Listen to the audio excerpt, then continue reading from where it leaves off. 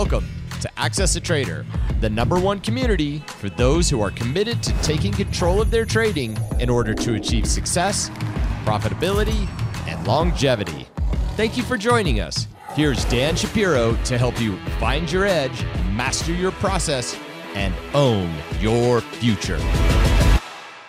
Hey guys, good morning everybody. Welcome to another edition of the AccessATrader.com weekend update show. I want to welcome aboard all our folks who are joining us via YouTube, StockTwits, Facebook, and the Twitter platforms. Again, we broadcast this every weekend, and obviously this goes out Monday through Thursday to all our good folks. So big news continues to be the strong, aggressive stampede. I mean, that's the basic way to say it, of the bulls.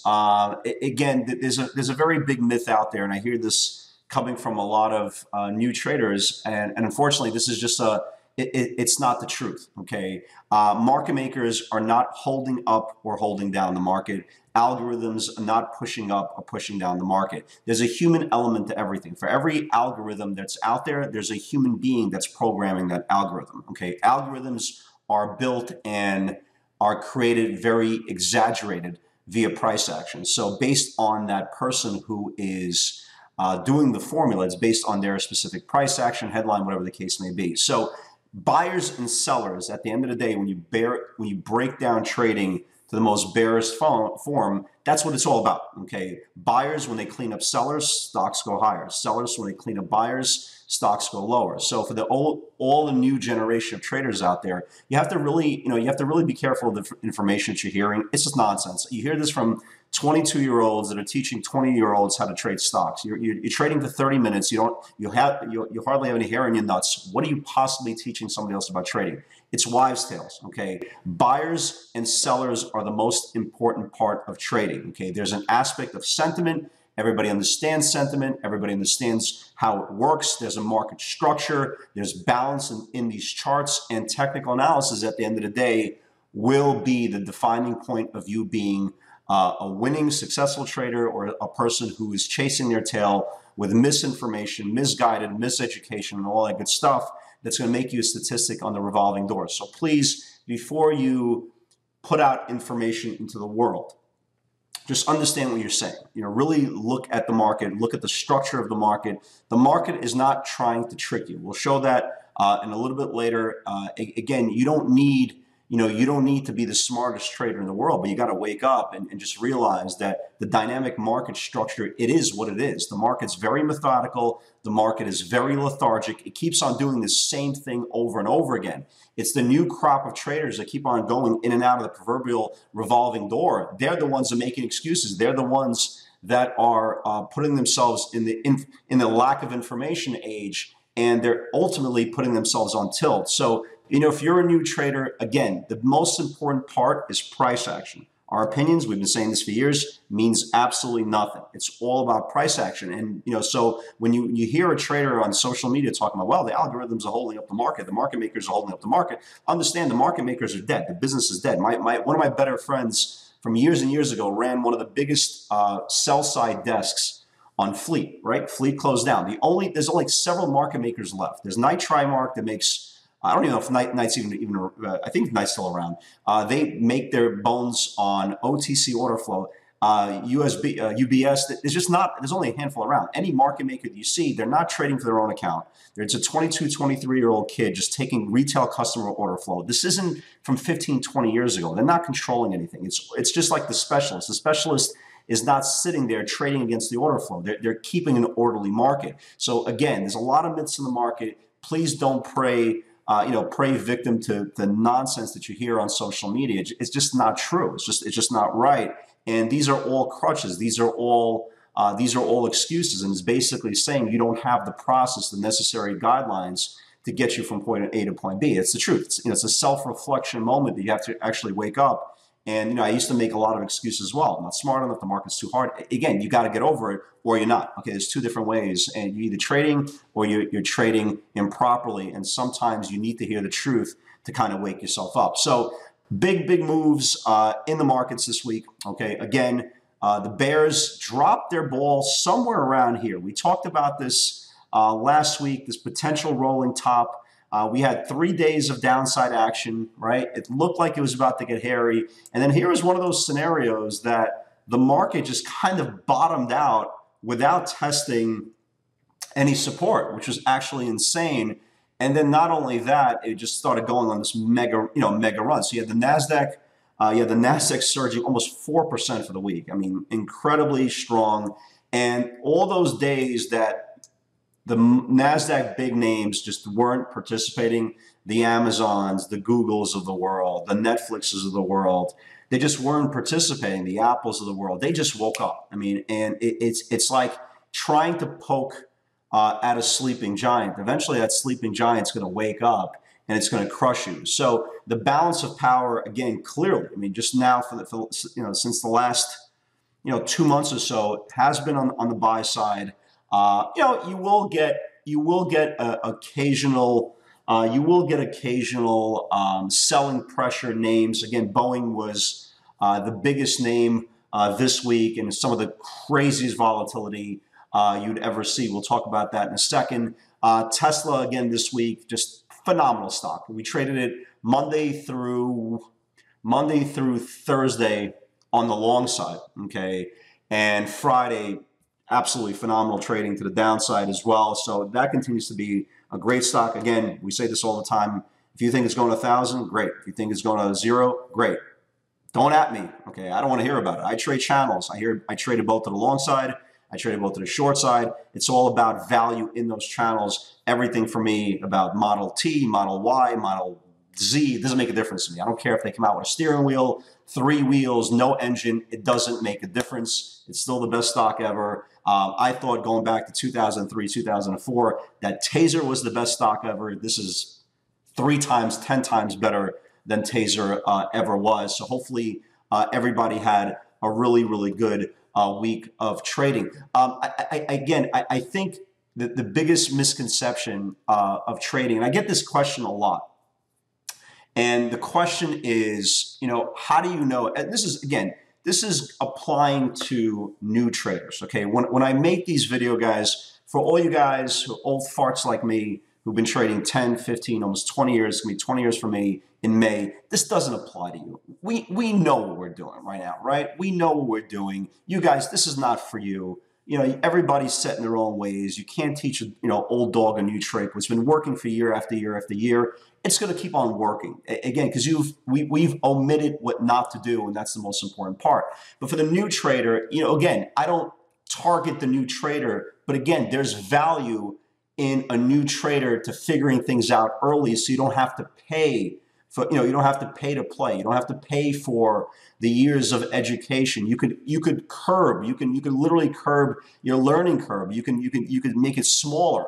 And the most important part is education, understanding why to trade, why not to trade, why there's intervals in the market that are more aggressive and they're more passive.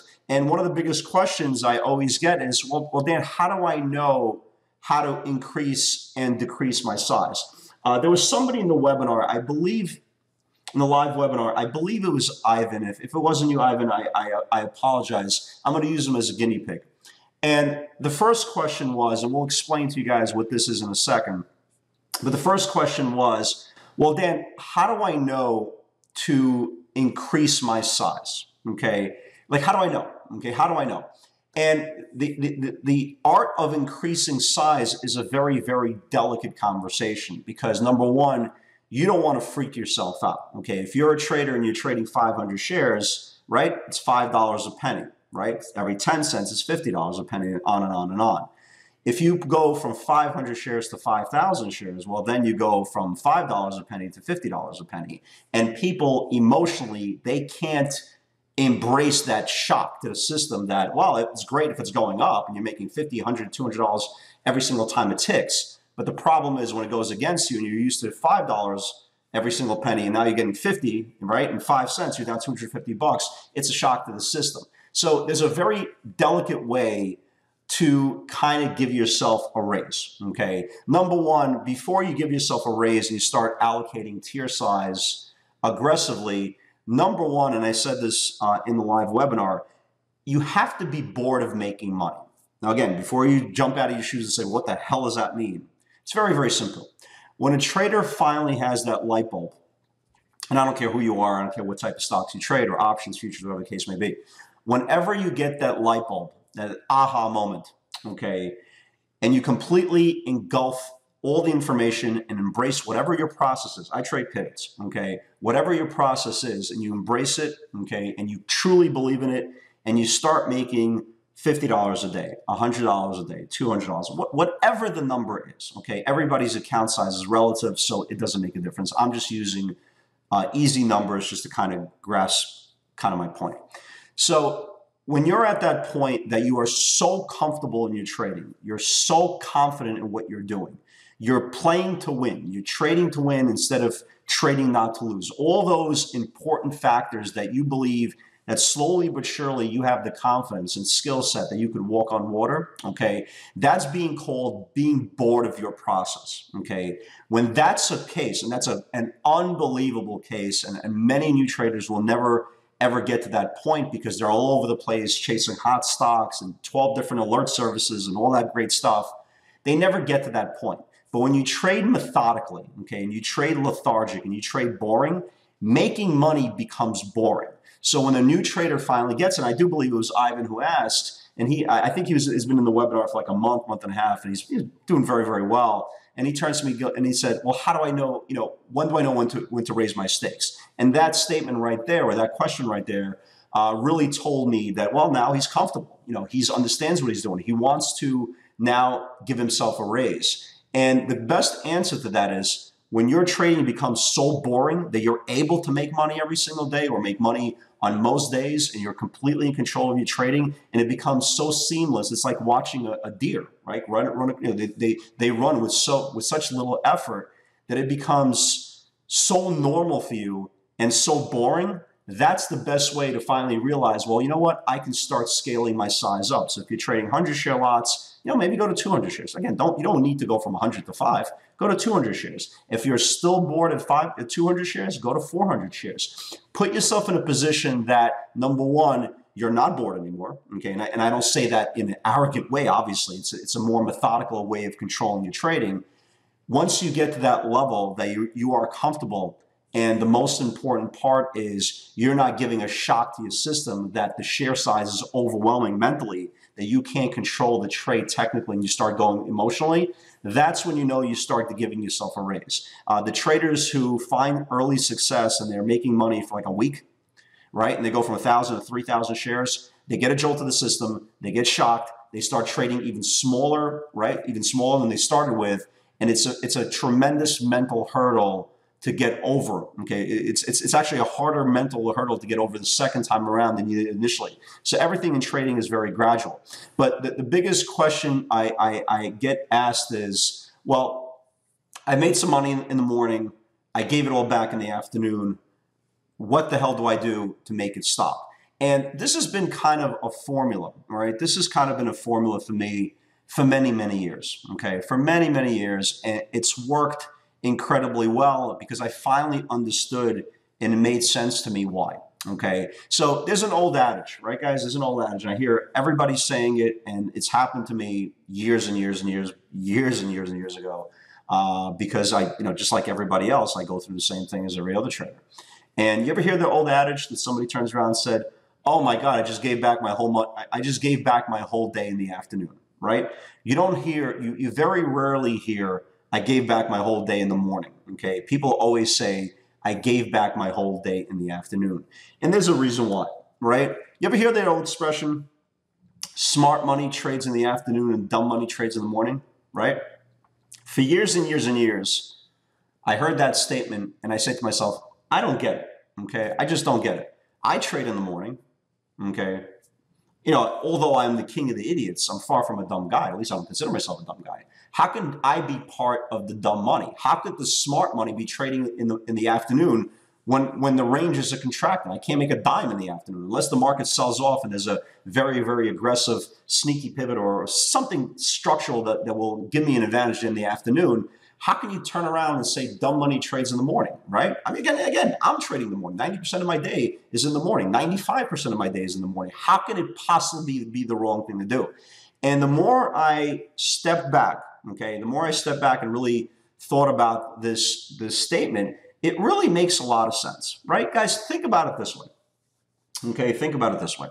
So you wake up in the morning, the average trader wakes up in the morning, the first thing they do, and I say this for years, is the absolute worst thing you could possibly do for your trading career, is look at that pre-market high list or pre-market low list, depending which way you're looking at the market. But for most traders, I assume when you're first starting out, you're looking at the hot stock, right? The hot stock that is up 950,000%, right?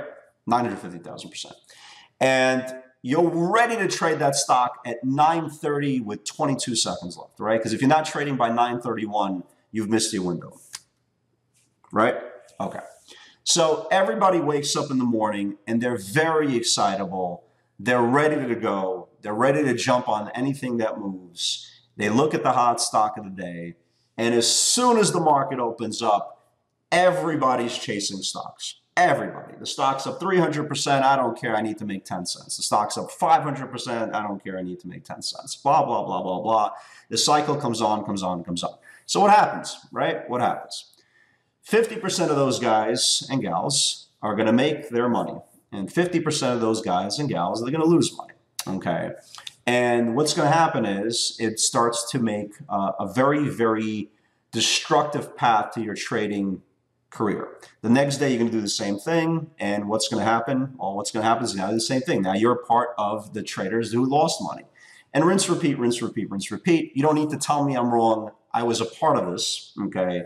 Not necessarily to this degree, but I was a part of this like every other trader that starts out trading. So you can tell me, no, that's not true, that's not true. We all know it's true because it happened to every single person. What happens is by the time lunchtime rolls around, okay, and the most extreme chasers that are not educated, that don't have a process, that don't have just any structural balance in their aspirations of being professional traders, once they kind of blew their bullets. I want to keep this kind of PG. Once they blew their bullets and they have nothing left, they're very, very discouraged, right? The stock went up, $2 and you wind up getting killed on the stock. Oh, dear God, it's the end of the world, the black cloud, blah, blah, blah, blah, blah. Okay. The problem is with them, they want to make it back, okay? They absolutely make it back. So what they do around lunchtime to about 1 o'clock, they said, all right, look, I lost money. I'm going to try to make it back. I'm ready to go again. And you noticed how a lot of stocks, no matter what you're trading, they'll give that. And I usually say that lunchtime candle, that there's a lot of value, at least for me. That's what we call the sneaky pivot. And we'll talk about that, the specific pivots from Friday. We'll see what I'm saying. But lunchtime for me is a very, very value area. And lunchtime, unfortunately, is an incredibly last-ditch effort. It's like almost the last gasp of success for early chasers. So for the guys and gals who lost money in the first 2-3 hours, now they need to make their money back. Okay, so they're going to, any uptick, they're going to jump right back in this trade, and that's their last gasp. So by the time that around 1:30, 2 o'clock comes around, they are mentally defeated. The uneducated trader is mentally defeated. The trader with no process is mentally defeated. They're running out of money. They're running out of time. They're running out of patience. They're losing their confidence and all that good stuff. And again, yet they still won't realize and still won't look in the mirror and say, hey, there might be a better way. Again, that's a different conversation for a different day. So by the time that 1 to 2 o'clock comes along, guess what happens? And this happens in every single stock. What's going to happen, because there are no more chasers, right? There are no more chasers. There's no more, or at least for the general part, there's no more chasers. The last ditch effort to kind of seize the day or seize the control of the day back is kind of gone. What happens is, because the stock, and no matter what stock you're trading, 90% of the average true range, and that could be Amazon, that could be some $3 stock, or anything in between. The average true range of that stock, 95% of it is gone, right? It's gone. It's already made its move. We're already in candle 4 out of the 6 candles of the day. So what happens is there's no room, right? There's no rooms. The meat of the bone has been eaten. The only thing left are, maybe you get some crumbs, maybe you get a piece of lettuce, maybe you get a French fry left, but the meat has been eaten. No matter what stock it is, the meat, the majority of the meat has been eaten. Maybe you'll find a piece of meat on the floor if you dropped it as eating like a degenerate pig, like sometimes I do. Maybe you'll pick it up, right? Sneaky, kiss it up to God, right? Again, but the majority of the meat is gone. So what happens is after like 1, 2 o'clock, the ranges start to contract. Okay, so when your channels are contracting, you have no room in the trade. It's going to bounce into supply, back to demand, into supply, into demand. And depending what you're trading, if you're trading, for example, Netflix, it could be trading at a 50-cent channel for 3 hours. If you're trading Amazon, I've seen Amazon most days trade like a $3 candle literally for the last 2 hours of the day. So there's no room. So if you're trading a $2 stock, Jesus, I mean, you're talking about, you could be looking at a stock that's trading at a 4-cent range for the last two candles of the day. So the contraction candles are gone. The emotional chases are gone, right? They're all gone. And then you kind of have a flat line candle most times into the end of the trading day. And this is where, quote unquote, the smart money comes in, okay? Because they're not chasing anymore, okay? They're not emotionally attached to what they're doing. They are positioning themselves for the next day. So when you see, for example, like Amazon sit there for the last 2 hours of the day, and then the next day, because the market's so strong, gap up 20, it's smart money accumulating the last 2 days. I don't have an advantage trading it on most days in the last 2 candles because it's trading in a $3 range most days. Okay, we'll get to that in a second. But majority of traders who are building a position for the next day, that's where they come in. So it makes all sense if you think about it. The dumb money, us idiots, the degenerate schmucks that wake up in the morning and want to day trade this market, and again, I'm part of it, okay? We are, okay, all the aggressive volume, whether you're chasing or taking advantage of the uneducated trader, you are the aggressive value, okay? You are the aggressive volume in the first 3 hours of the day. That's the dumb money. That's what they call the dumb money because that is where the most of the uneducated gets completely destroyed day after day after day. So by the time you get back into the afternoon and you're trying to make up your day in the afternoon, there's no value left, okay? There's absolutely no value. So for all the traders that are trading aggressively in the afternoon, there's a better shot that you will give back most of your day. If you're trading irresponsibly, okay, and you don't realize that every interval has a value tier to it, you will give back half your day. You will give back a lot of your day because, again, at this area of the day, the emotional chasers have no bullets left. Keep this in mind. For a stock to go higher, for you to make money on your long trade, somebody has to be more willing to pay a higher price than you. And if the afternoon, these guys are gone, and these guys have last grasp of success, think about this logically. Who is chasing your stock? Right? It makes all sense when you actually think about it. So here's kind of the formula that I set out for myself years ago.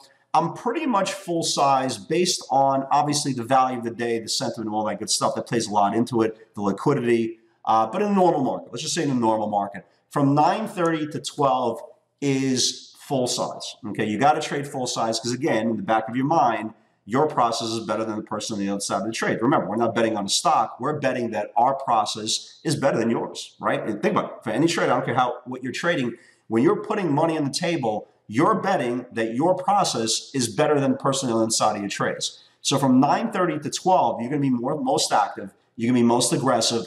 And you're relying on the fact that the most aggressive extreme chases without a process, they're going to validate your opinion, okay? By the time that 12 o'clock rolls around, I call this the value candle. And that candle, or I call it the poodle reversal. For all you guys in the live webinar, you understand why. From 12 o'clock to 1 o'clock, this for me is a value candle. This is where a stock that's been very, very strong has started to backtest and is ready to resume upward bias. Or if the market's trending down, this is a case where the stock is down the whole day, popped up into supply, and now it's ready to reconfirm a sneaky candle to the downside. So this is what we call a sneaky candle. The great part about this trade is if you're wrong, okay, you are giving up a third of your size, not half size. You're wrong, you're giving up a third of your size. So let's pretend you make money here and you make money here. So I always tell everybody, don't set yourself a financial goal. Don't say to yourself, well, I met my quota of the day, I'm logging off. It's a very, very insane and silly thing to do because you could be holding ace cards. You could be holding aces and kings. The market doesn't give you aces and kings every single day. Luckily, we've been seeing some really, really aggressive sessions, but the market doesn't give you aces and kings. So it's very, very important to understand that you can't trade and just give up a premium hand. You have to keep trading. So what I tell people to do when they're having a really, really good hand, if you must trade in the afternoon, go down a quarter size, right? Go down a quarter size. And if you're wrong on the trade, only, give 10%, allocate 10% of your day, allocate 15% of your day. By no means, as a professional trader or aspiring professional trader, you should give up at any time half your day or your full day. That's just irresponsible, and that's called gambling. So for all new traders who are kind of wondering how to tier up, tier down, this is the way. I mean, this is the way it's been working for me for many, many years. So I'm hoping it helps. So let's get into Friday, right? Ridiculous. Anybody who says that Fridays are a dead day, you're just, you're looking at the market the wrong way. You really are. You're looking at the market the wrong way. Again, guys, if we don't do these updates and cherry pick this. You're looking at the StockTwits feed. This is exactly the same thing you're going to be seeing on the Twitter feed, and obviously what we're playing in the live webinar. The only thing is we don't put everything on these feeds because sometimes news breaks fast. We'll talk about Boeing in a second. There's no time. We try to allocate only natural pivots to these things. So you're getting about 80–85% of what we're doing in the live webinar, but we try to stick only to pivots. Obviously, you're not seeing the option flow, you're not hearing our squawk box, all that good stuff. But again, we're not cherry picking. This is what we're doing throughout the day. So this is how the day started. And look how, you could see how aggressive it was on Friday. Just mind-blowing, okay? So here was Boeing. Ranges are getting tighter now. This is at 9 o'clock in the morning before the market opens up. The lower Bollinger Band is 371. If it builds below, can flush. Here's kind of what I was talking about. That's right. So here is Boeing. Here's a 60-minute view on Boeing. Okay, forget about all this. Okay, as you can see here, the lower Bollinger Band is right here. It's 371. And once it started building, and once these Bollinger Bands started to expand, once it got below 371 and started building, this thing got just destroyed. You put up a $5 candle. Having said that, right, for all you guys who took that trade, great job. And our squawk box broke this news before anybody. It was like 5 minutes. It felt like 3 to 5 minutes before anybody was even talking about this, that Boeing was upgrading their software. Congratulations for all you guys who took this trade. You started seeing the 400 calls being peppered over and over and over again. And this damn thing literally went from 370, 372 to this exploded. It went to 385. So for all you guys, congratulations, not hitting it not once but twice. Awesome job. And then here's my big one of the day. Tesla 379 pre-market low if it builds. Now I entered this trade. I actually added it to 279. I entered this trade at 280, and let me tell you why. 279 was the pre-market low. So that was kind of your confirmation. But if you look here, we've been talking about this level now for a couple of weeks. The low here on the 5-day moving average was 280.50, right? So 280.50, the next day's low was 281. So I knew it had to get it below that 280.50. So it gets below that 280.50, and it starts just sitting there next to the 280 level. So I start shorting it actually at 280, okay? And I actually added more at 279, okay? And what happened was it went down. I took some flow, it went back up, I broke even on the balance, and then I reshorted the opening range low somewhere around 270, 278.40s, 278.50s, and this thing got just smashed, absolutely smashed on opening candle, and went all the way down to like 275s. My lowest cover were like in the 276s, so I was pretty happy about this move. Avago, monster moonshot. Avago, 284 pre-market highs. If it builds above, it absolutely goes nuts. AVGO, look what AVGO does. Here's the pre-market high, 284. All he did is put up a $10 candle. You had ULTA, again, needs to reclaim and build 331 ULTA. Again, here's the 331. Oh, excuse me. Here was the 331 right here. Right here, 331. It built the 331. It took out the previous after hours high, and this thing exploded to 345. Just it's sick moves. Just absolutely sick moves. You guys want to laugh? I screwed up this trade. I actually bought LRCX. This is my only loser of the day. I bought LRCX. It goes up like 70 cents. At that point, I'm actually concentrating on Tesla.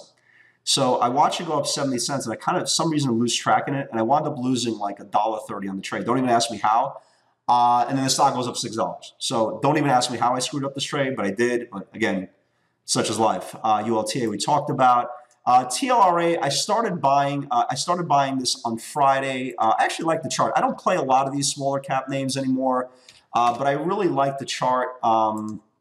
So I started buying it at $6. It closed at $5.96, but I like this chart. I like this chart. I think next week it confirms. So you know, this one I started buying for next week. And then here, this is what we talk about, guys. The sneaky pivot. You see the time here? This is what we talk about, the sneaky candle between 12 and 1 o'clock. So Tesla, 277.70, line in the sand. If it builds below, it can flush. Again, here's Tesla, right? Here's the here's the 60-minute view, right? Here's the 60-minute view. And where is that? Here it is. Okay, everybody see, what was that? Oh, here it is. Here it is right here. So the low of this candle is 277.70, right? Everybody see that? 277.70. And once it started building below, the stock went all the way down to 74.5. So again, that's the sneaky candle. That's the sneaky pivot. And guess what happens in the last 2 hours of the day, right? The stock goes sideways, just like a lot of the other names. But here's the trade. Here's the trade that I wanted to show you guys in real time. And I put this, I put this trade out on Twitter, and this is basically shows you guys step by step. Again, nobody's trying to trick you, man. You don't need 1,000 people to buy stock after you to make money. This is the stock market, man. This is natural buyers, natural sellers, and whoever has the better process is going to win. So I tweeted this out when the stock was around 1705, and I wrote, here's a setup for the afternoon for my tweets. I basically just wanted to show you guys a free setup. This is how it's done. This is what we're looking for, and here's our profit potential. So here's the setup. Amazon needs to reclaim 1707, 1708. Again, this is how I started incorporating the option flow. Next week's call buyer comes in with a $713,000 bet. And again, we provide all the option flow in the live webinar and the 1710 calls. And this is what the stock did. I mean, this is what pivots are. So here was a 1706 candle. So it needed to build 1706, 1707. And I tweeted out, there's a puncher's chance it gets to 1715, 1716. And this candle went to 1715. So again, guys, nobody's trying to trick you. Okay, this is the stock market. Forget about the rhythms, algorithms. Forget about the market makers. Forget about all the social media superflies and celebrities. You're either trading properly or you are not. Guys, I want to thank you, everybody, for all your support. Again, if you guys want to check out, we are offering a free 1 hour view into the PS60 workshop. Click below my Twitter link. It's an hour. The only thing you have to lose is looking at the market the way you normally do. That's the only thing you have to lose. It's going to really open up your eyes to what we do. And again, we're the only ones who trade this method on the planet. So there's a lot of things you can find on YouTube. I promise you, you won't find this. So guys, have an awesome, awesome weekend. Hopefully these little tidbits help you guys out. And with God's help, I'll see you guys all next week. Have a great, great weekend, everybody. Congratulations for putting in the time to take control of your trading. You're one step closer to owning your future and achieving the success you desire. Want daily trade ideas directly from Dan, straight off his personal watch list? Unlock our free PS60 Vault, where you'll get nightly updates on pivot opportunities we're watching for the next day's session. Click the link in the description to get started today.